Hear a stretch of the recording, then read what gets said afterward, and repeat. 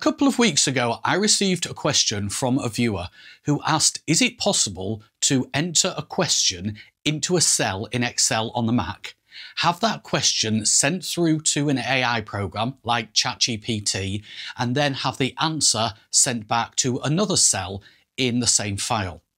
Would it be possible to do that with a single question? Would it be possible to do that with multiple questions? Well, there's several approaches to this one. There's a few add-ins that people have created. I've seen people use Office Script to do it, but the solution that I'm going to use is VBA based. It's not perfect by any means. I'll point out the issues during the demos, but for now, let me show you what I came up with.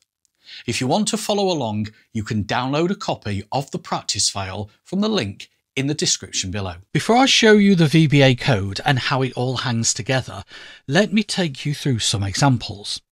Rather than having a fixed range A1 to A10, my version has the flexibility of allowing the user to choose how many questions they want to ask. It doesn't matter what row the questions start on, as long as it's column A. For the first demo, let's ask some fairly simple mathematical type questions. To save time, I've already typed my questions, or prompts as they're known in the AI world, into the cells in column A. And you can see that I've used various different styles in my prompts. I've used a plus symbol. I've used the word times instead of multiply. I've used the letter X instead of the asterisk, again for multiply. I've created a button.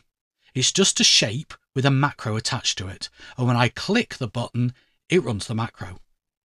The macro goes to the first non-empty cell in column A, in this case A5, and for each cell in column A, until it hits a blank cell, it submits the contents of that cell to ChatGPT, with the answer being returned in column B.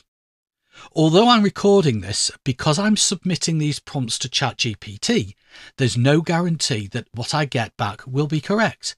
And if I run the macro a second or third time, I might get different answers. Anyway, let's give it a go and see what happens. So I'll click the button.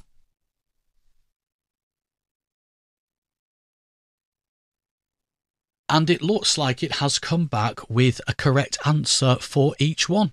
2 plus 2 is 4. It recognises times as multiply. It recognises the X as multiply. It has put some strange characters, the backslashes, into the ones on row 11 and row 12, but I could get rid of those manually, or I could use Power Query to clean those up. But the point is, it has worked. For the second demo, I have a list of UK-based soccer teams in A1 to A5 on the soccer team sheet. And I need to know the postcode of each team's stadium. Maybe I want to plot it on a map, for example. In the sheet called Demo 2, I've entered a formula into A5. The formula takes the text, what is the postcode for, followed by a space, adds the text from the cell containing the team name, and adds to that a space Football Club Stadium. The reason I added Football Club Stadium is because Liverpool is a place in its own right, with several postcodes, and on my first attempt it assumed Manchester City was referring to the city of Manchester. I then copied that formula down, so what I've ended up with is 5 text strings, which will be the prompts I submit to ChatGPT. As you can see, this sheet has a button on it with the same macro attached. So let's click the button and see what it comes up with. It would have been nice to have it return just the postcode, but I can use a formula or Power Query to extract just the information I need. It's still quicker than asking ChatGPT directly and then copying and pasting into Excel. Let's go for the third demo. In this demo, there are no formulas, just questions about Excel. So let's submit those and see what that comes back with.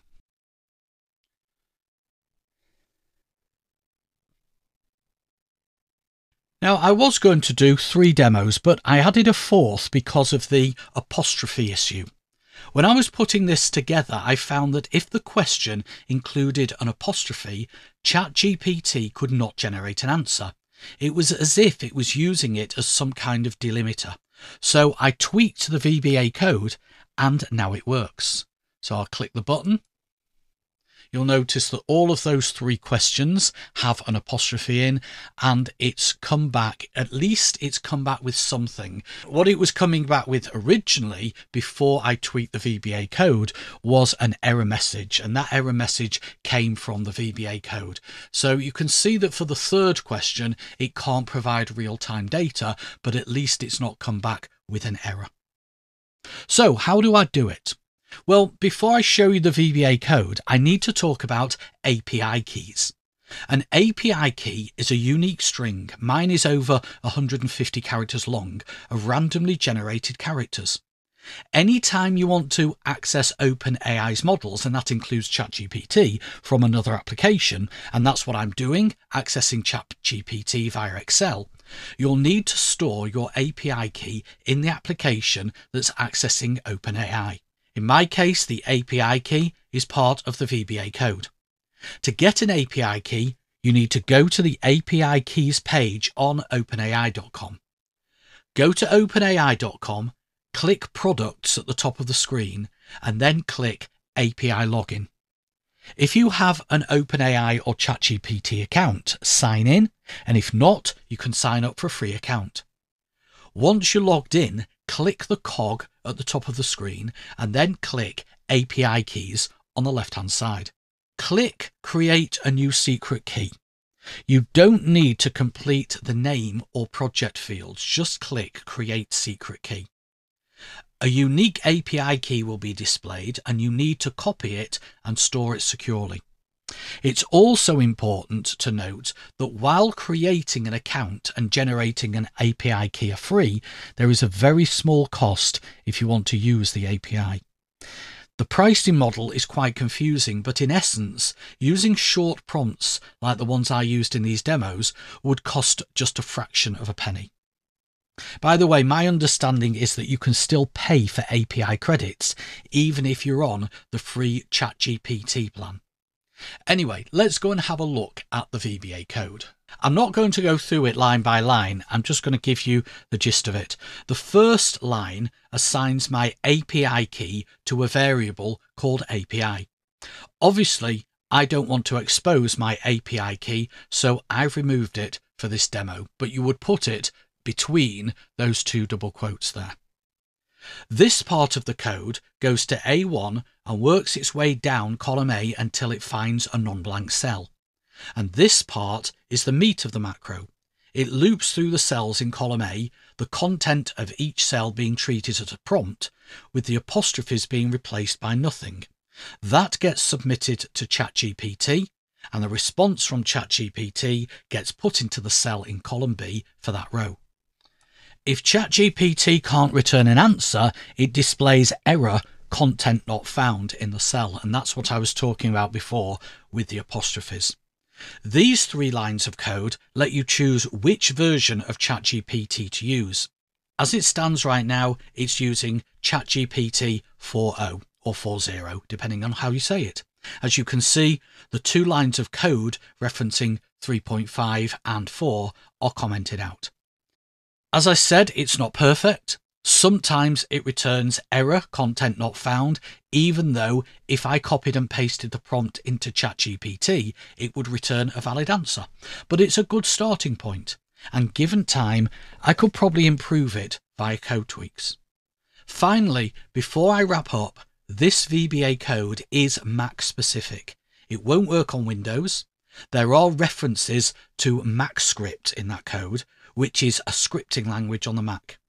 You can do all of this in Excel for Windows, but you'd need slightly different VBA code. Well, I hope this video helped you out. If it did, don't forget to give it a thumbs up. And if you haven't already, please consider subscribing to the channel for more Excel tips and tricks. As always, thanks for watching. I'll see you in the next video, but until then, have an excellent day.